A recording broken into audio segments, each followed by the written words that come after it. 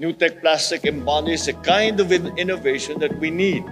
Solutions that merge advanced nuclear applications with environmental protection to translate scientific progress into tangible benefits for industry and for society. Plastic pollution and regional energy security were on the agenda as the IAEA Director General visited the Philippines this week. Rafael Mariano Grossi was in Manila to open the International High-Level Forum on NUTEC Plastics. This is an IAEA initiative for tackling plastic pollution.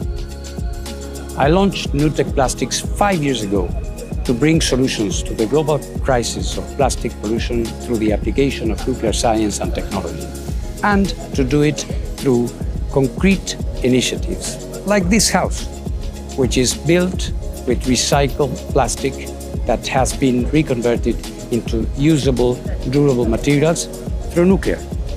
NUTEC uses radiation to upcycle plastic waste into valuable products, such as durable construction materials. The PREx prototype house stands today as a tangible output of this initiative. It shows how radiation technology can enhance polymer properties, reduce material degradation, create new industrial uses for plastics where there were none before. And this is how innovation reshapes a sector, by converting to what we once called waste into new value. NUTEC also uses nuclear science to monitor ocean pollution and find out where microplastics come from and the effect they have.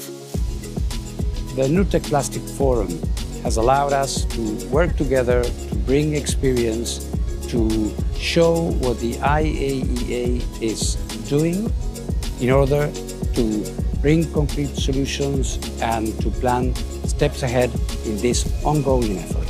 During his time in the Philippines, the Director General met with the President on the many ways nuclear science can support the country's ambitions.